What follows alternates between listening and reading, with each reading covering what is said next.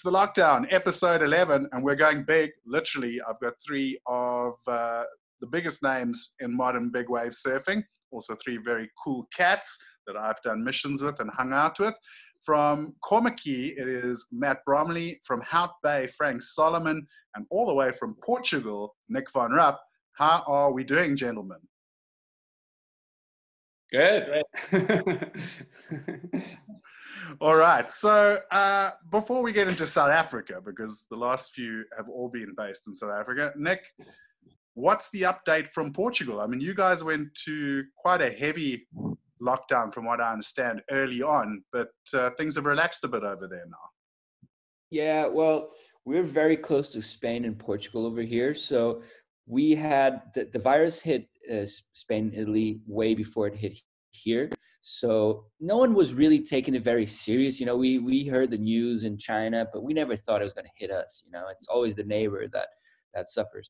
And then I started hearing some news like from Francisco Porcella in Italy and other friends from Rome. They're telling me, guys, like, take this serious. This is no joke. There's people dying. There's like not enough beds for people, you know, to be taken care of. So from early on, like everyone started spreading the message and locked themselves into the house before the government even advised it. So that was a pretty smart move. Over here in Portugal, we were locked into the house. I think it was the 15th of March. So we were locked down for 2 months, basically. That was it. It was a very long time, very painful. I lived close to nature, so it was like I would escape for a walk or something like that. So that was cool. I could go for a run without having any confrontation with anyone or like you know, I wouldn't see anyone. So, but you know, like there's a lot of people suffering, a lot of people losing their minds. Like there was no surfing allowed for 2 months, and we're finally able to, you know, I think it's 3 weeks now that we able out again, and people able to surf, and slowly people are starting to go to the beach. And Portugal never really got hit that hard. So let's see what's going to happen, because everyone's back to their normal routines. Restaurants are full, so we'll see. I don't know. Well, how about you guys? It's an interesting one, because we're approaching 60 days now here in South Africa of no surfing. And, you know, it's interesting to hear that Portugal did the full 2 months. Matt Bromley has just got this look on his face right now because he's dying inside. He's almost at 2 months of no surfing. And Matt, I mean, it's especially hard because you were just telling me that you're going to be hiking up the mountain in the allowed time, 6 to 9 a.m. tomorrow with AVG, to go shoot some shots of sunset, which is your favorite big wave right on your doorstep, and it's probably going to be firing. So it's not very easy right now.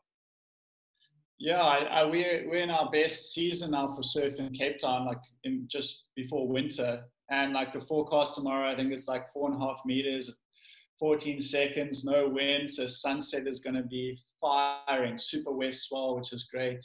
So we're not surfing, but we're going to go up on the hill, and we hopefully want to get this sick photo with like the cross on the hill and like sunset bombing with no one out. But who knows? The Komiki guys have been really naughty. They've been surfing a lot.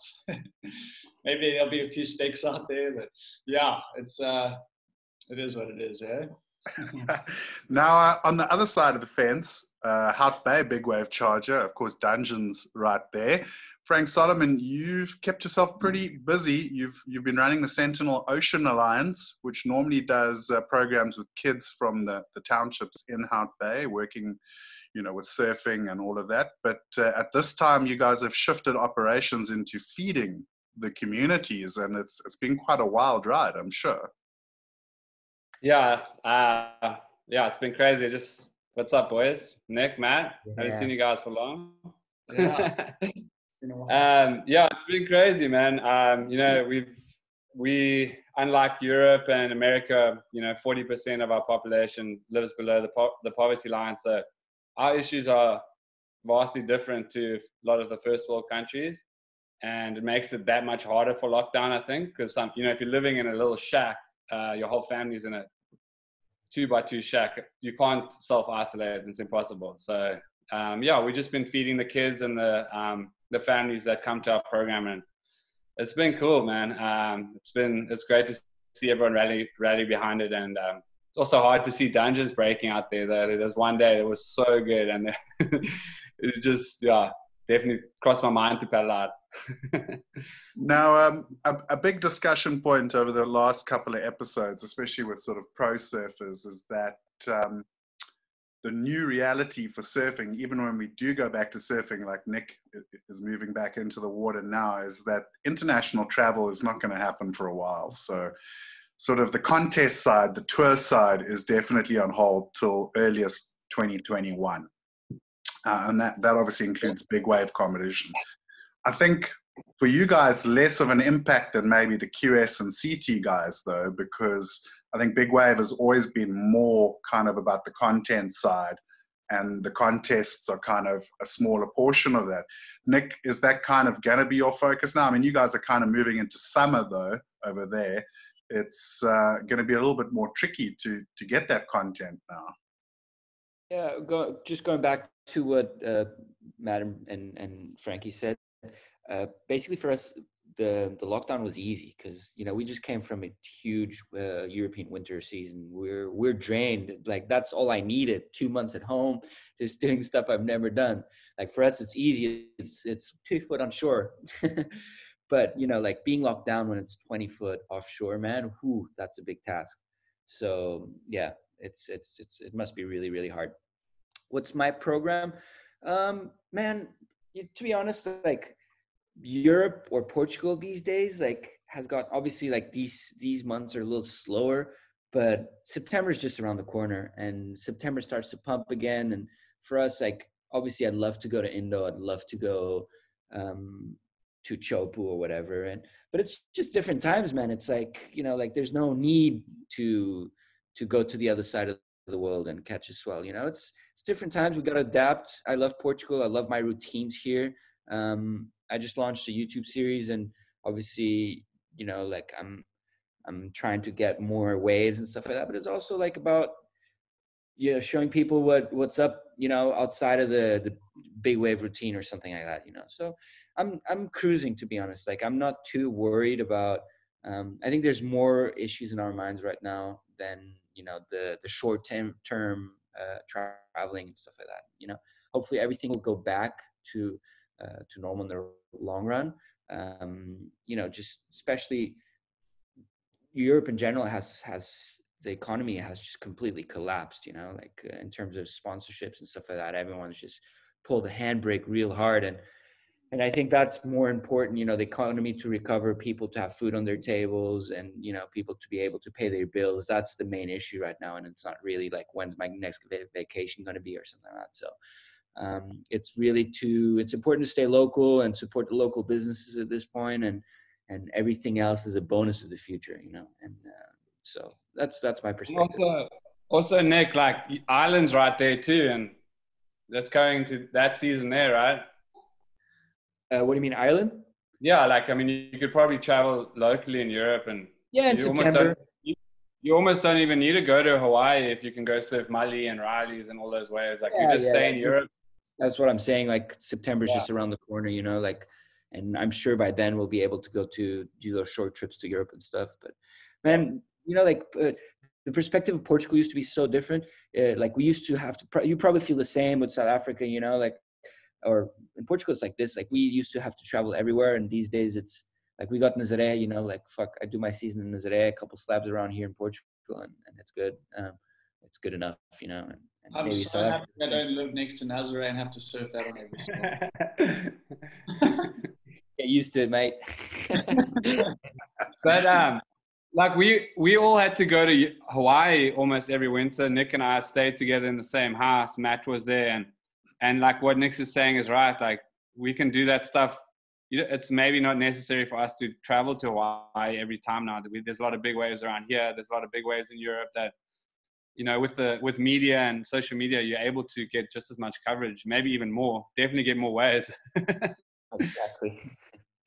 Now, Brom, I mean, you've been spending a lot of time traveling the last few years.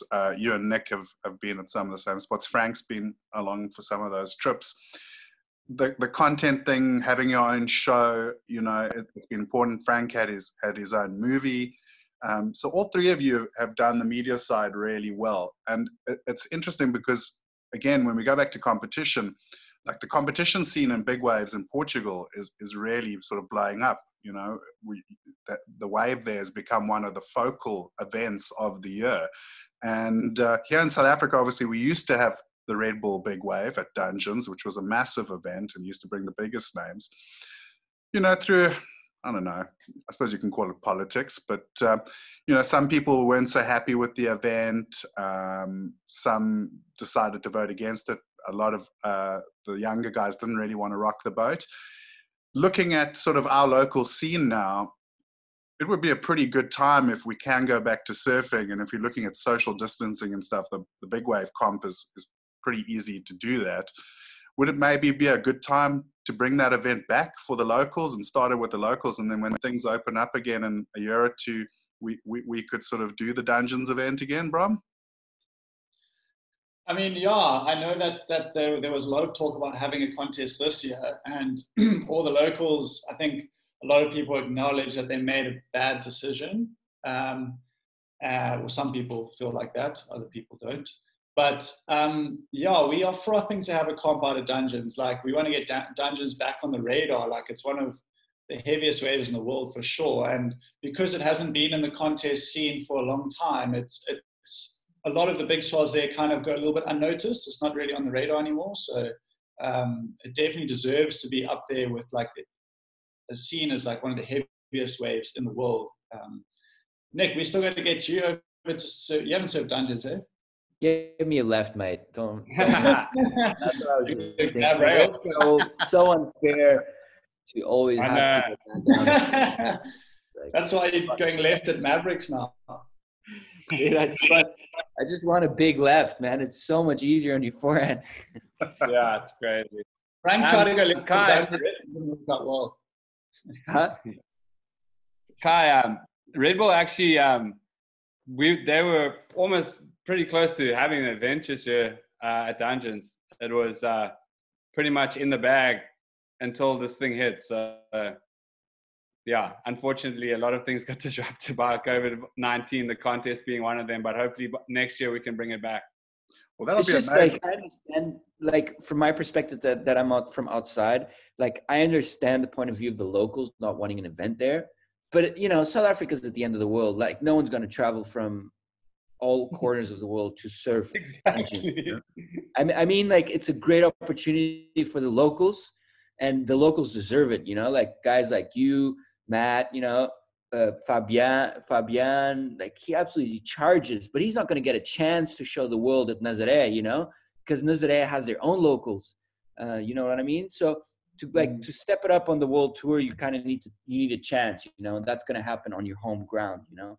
So I think the locals should have a little bit more consideration for, you know, the up and coming big wave surfers of South Africa that want to make a name for themselves. And, you know, that's a great opportunity, you know. So I think it's a little selfish to try to keep, you know, a spot like Dungeons out of the WSL radar or contest radar, just because, you know, just because of ego. Yeah. Well, and that's also how Twiggy, Greg Long, all those guys made their careers by that first year at Dungeons, you know. That's how all the guys cut their teeth. Chris Burdish, you know, that was the first real big wave event.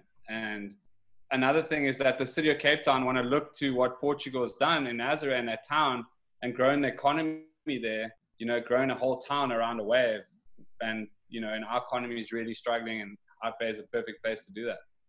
Yeah. Well, and I think it's a really interesting thing to look at the Portuguese situation, because, Nick, it was very hard for Portuguese big wave surfers just 2-3 years ago to break down the door. I mean, you've been trying for a long time. I mean, even back in your QS days, when you were coming to Belita and that, we had this discussion, was that, you know, there were a core, really good group of Portuguese big wave surfers who were having to travel all the time to try to get their names out there. Nazaré as an event has happened, and suddenly you guys have got 5-6 guys with their names in the hat on the big wave tour. It's good that you mentioned Belito, because that was a turning point for me where I decided, fuck this QS one for waves, you know? And at the same time, Kandui was breaking. That was 2015 during that Century Swell, whatever. And it was like, fuck, I should be there. and never did the QS again. That was it. But man, Portugal's a case study because there was no such thing as big wave surfing in Portugal back then. Like with the amount of talent, guys like Alex, João Macedo, which are like some of the best big wave surfers in the world. You understand what I mean? Like João was 45 years old. There's not many people charging the way. Like he's still running the front run of big wave surfing at Nazaré, paddle surfing at Nazaré. It's crazy. Guys like Alex, he has so much potential to be one of the best. You understand what I mean? So that's all really recent, and that's all due to, obviously the big wave attention, international people coming to Portugal and exploring Nazaré. But it's crazy, man. It's changed so much, man. I remember me and Alex, we used to go to Hawaii. Obviously, you guys probably feel the same as well. Like no one would give us a hand. And these days it's the opposite, because, everyone wants to come to Nazaré. Everyone wants to surf, and everyone kind of helps us out, to be helped out over here as well. So, man, it changed our lives, it gave us careers where there wasn't careers, you understand? Nick, remember when we were staying at Albi's and we surfed Jaws the first time? yeah, exactly. Yeah, for sure. That was epic. And Albi he's always been such a legend. Yeah, he's been super cool. And yeah, guys, some of the guys are super cool. So it's definitely changed a lot. I mean, he talks about Jao. I remember when Jao was posted up at Mavericks for years trying to make a name for himself. And I was there with him, and, like Portugal, South Africa, we were just blips on the radar. And, now the whole thing's turned around, and Nazaré is where it's at. Yeah. Just one thing. That's, like you South Africans and us Portuguese, we like the underdogs, and we need to fight to get our position. And I feel like having Nazaré in my backyard really has helped me to establish like a recognition. And I feel that that's what Dungeons did for you for many years. But being outside of the radar, it kind of like, it could help a lot more, I would say, right? Like than it is these days. Well, look, I think we all agree that having the Dungeons comp back is definitely going to be a good thing for local big wave surfing, and especially for younger guys like we talk about Fabian. Like a guy like that is young and charging and traveling. He was actually going to come on the show, but he had to go get his COVID test today because he's got a perforated eardrum that needs surgery. So the dangers of big wave surfing pretty evident as well. But Bromdog, let's talk about traveling. I mean, South Africans have always traveled because we're down in the southern tip. We have good waves, but if you want to make a name, whether it be contest surfing, free surfing, or big wave, you've got to travel. And I mean, on the Rand, it's never easy because our exchange rate is pretty horrendous. I mean, outside of Indo, everywhere else is super expensive. And when you start talking like Nick was talking about Chopu, where you have been, like that's on the other side of the world. It's probably the most expensive trip a South African can do. I mean, how do you sort of balance where you go and what you spend your money on? So for the last 2 years, I've been focusing my efforts on making a movie called Over the Edge. And I've been working with the same filmmaker in Australia that I did my last series on. And we've been like, it's the most stressful thing ever when a swell pops up, because I guess my budget allows me to do maybe like 4 international trips a year kind of. And like last year, we decided to chase a swell to Chopu, and was like, I think it was almost like half of my budget just getting there. It was so gnarly. So like each swell is so stressful because we're weighing up like all the elements, the little fine details, speaking to all the people on the ground to see whether they think it's going to be on or not. Like, are there multiple swells back to back, and just taking in as many factors as possible, because it's quite I had a few of those last year where I chased a swell over to somewhere and got a little bit skunked, and it made it really tricky, because that's like 1 or 2 of my trips done for the year, then there's only maybe 2 or 3 left. So just trying to be super calculated on which swells I chase, and like really picking the exact spots I want to go to. Like I've got a list of places that I feel are perfect for my approach to surfing, and those are the spots I'm looking at like specifically.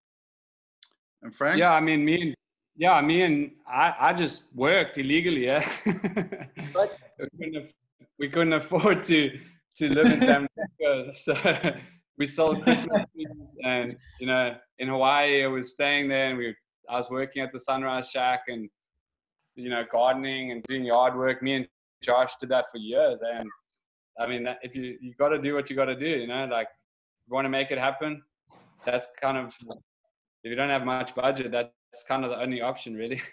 I've slept on Nick's couch a few times in Portugal. He's really helped and given me. Looks like a good couch over there.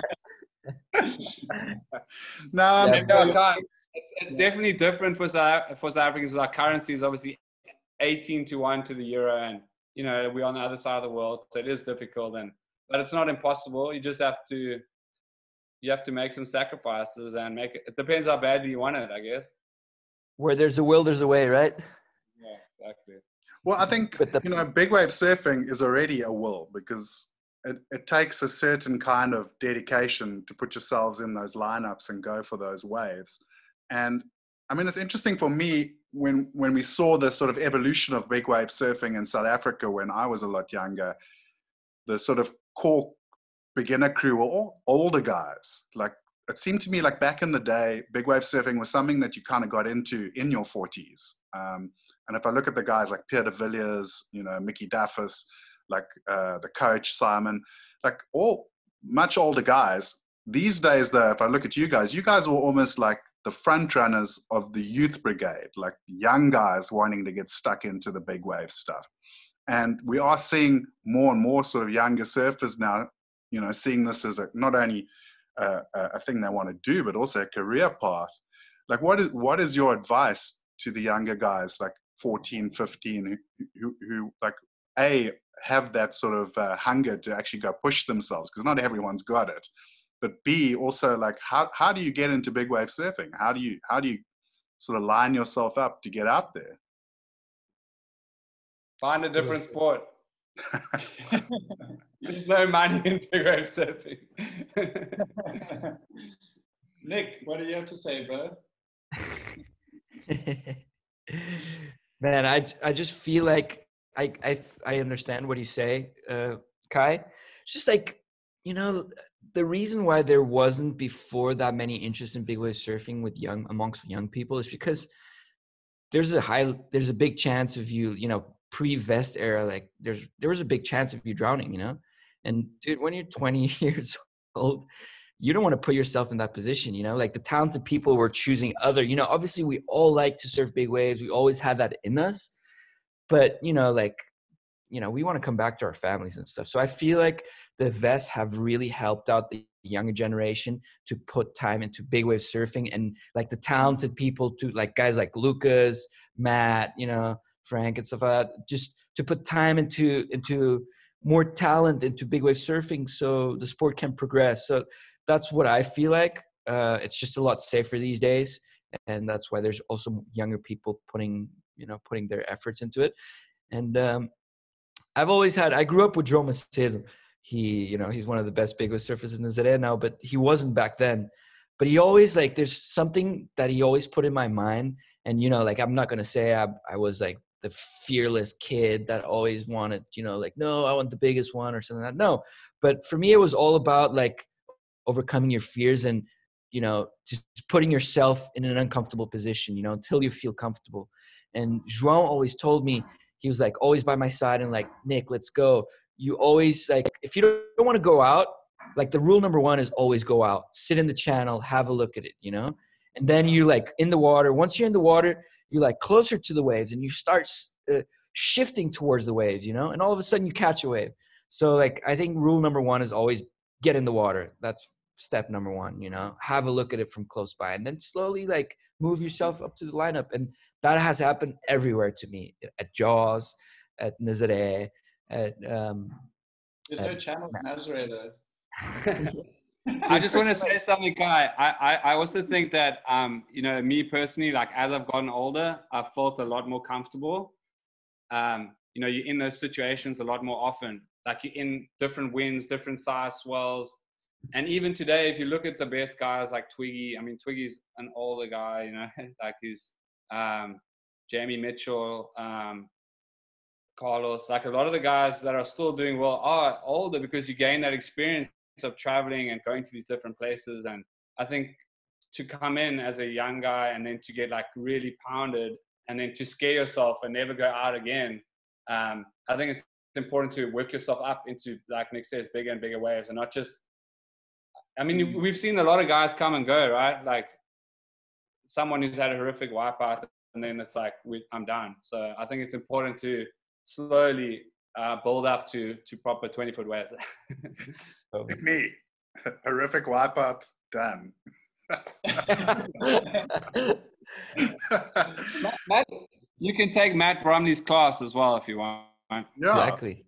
Well, Maddie, of course, yeah, you've moved into coaching now as well and doing your big wave course. And it's interesting because, I mean, we have seen exponential growth in this side of things, and like breath hold exercises and courses. Obviously, on the big wave side as well, as if you want to do that, it's not just about paddling and learning about vests and holding your breath.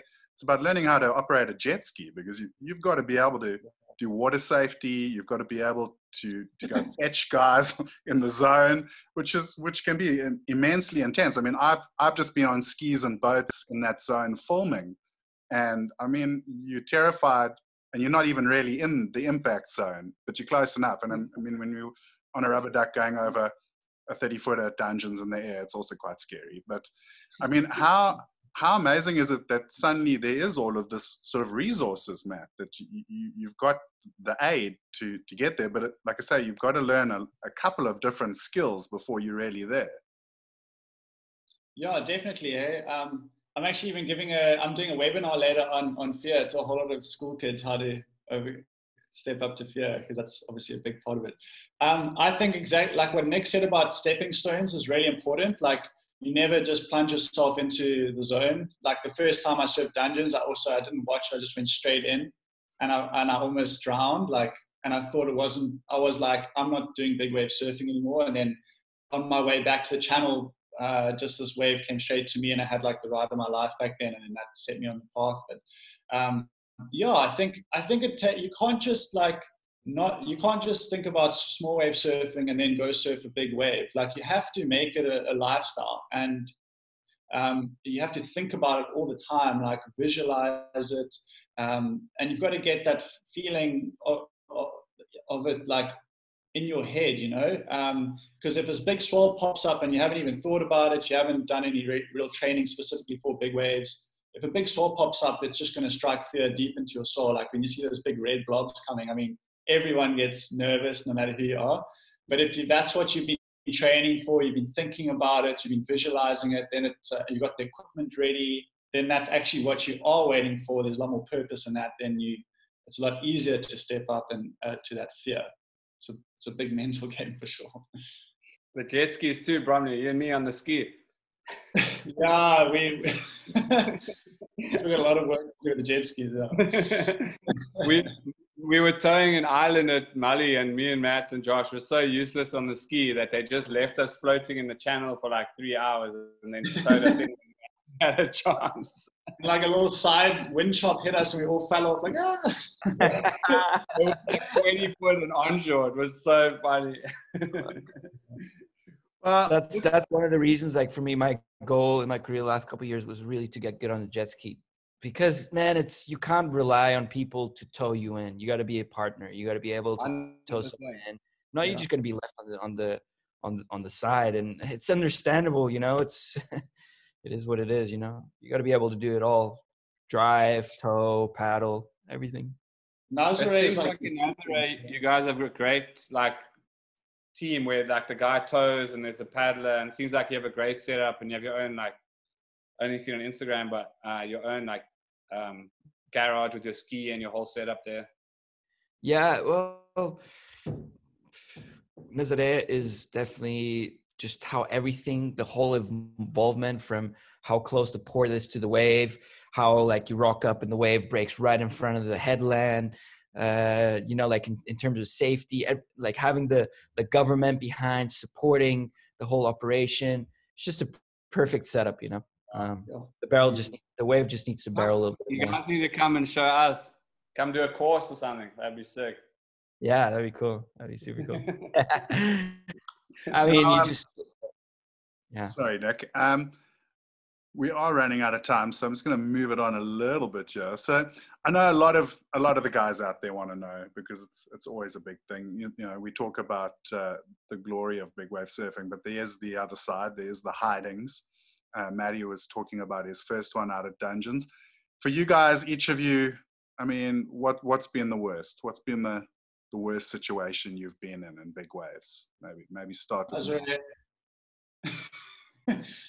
I went over to visit Nic in 2016, and I was actually doing a premiere for my movie Risky Business, and he's like, Nic was like, Nazare is going to be breaking this weekend, and I was like, what? This was only like low 3 meters, but I didn't realize how that place magnifies the swell so much, and the waves were huge. I mean, that was so small for Nazare, but it was really big and scary, and I basically just got caught inside a massive set, and I got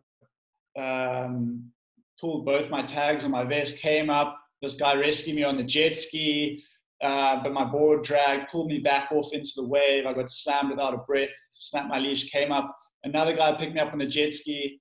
The wave came over us, like 30-foot foamy over the jet ski. I was like on the back, got ripped off again without a breath, and then had like a fourth, like 15, 20-foot monster foamy double up, like break on my head. And I remember the water being so aerated there because of the underwater currents, like I could barely get a breath above the foam. And then I got washed up the beach, and the whole horizon was moving and like coughing up blood. And like, that wasn't even a really big dead Nazare, so I can't imagine what the beat downs are like when it's really solid. Franco? Sure, for me it was at dungeons. The early days of towing, we were towing behind a rubber duck, and I never towed before. Is that with Steve Bradburn? Yeah, he was driving the rubber duck, and very primitive equipment. But I had 2 Deccan tow vests on, and I just went straight on a set. I should have tried to make it, and I just got pinned straight down to 2-wave hold down with these 2 vests on, and really when I came up, I don't know, when you have the samba, I was like on the verge of blacking out, and my whole body was shaking. And it took me a long time to recover from that. I still don't think I've maybe recovered from that, to be honest. Like, so it just stays with you in the back of your mind, and it's just, I felt before that I was pretty fearless. I'll go on anything, but getting there 10 years later. And Nic? I don't know. Maybe I might be too cautious when I'm surfing.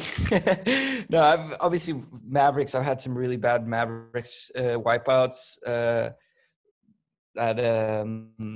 Just trying to surf the left and stuff like that. That place takes you really deep and really. But like I like whenever I wipe out, I go into like survival mode. Like I go into a different spectrum where I'm like, I don't know what happens. Like, when you black out and you don't really know what's happening. That's my state of mind when I'm underwater. I don't really know. But I've never really had I've never had a 2-wave hold down or anything. I've had some heavy beatings in this area, but not really. For me, the worst situation I've ever been in was the situation with Alex during the Nazare Challenge. That was for me like worst moment of my life. I thought Alex was dead for a minute. You know what a minute is of your buddy being dead? It's like it's an eternity. And then all of a sudden, they were saying that he didn't have any pulse, and that only means one thing, and then they went silent, and it was like, holy shit, he's dead, man. Like one of my best friends, the guy I just went to Hawaii with, is dead, and that was definitely the worst moment of my life. Like I could not believe it. And I started praying so hard, and all of a sudden, like he came back. So that was, for me, that was a miracle. And it's just, it's a miracle he's doing well. But yeah, that was definitely the heaviest moment. I'd rather be in his position than in my position, watching it all from the outside, so. Is he okay now? Is he totally fine? He's fine, man. He's a beast, man. He's such a big dude too. He's such an animal. 10 minutes face down, Crazy. Well, then we look at the other side, because obviously there's a reason you 3 gentlemen do what you do.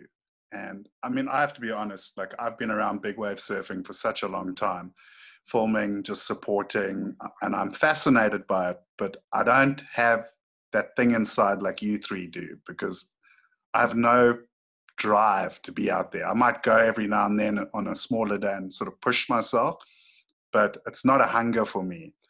Like, what is it that you guys get out of big wave surfing that drives you to put yourselves in those situations?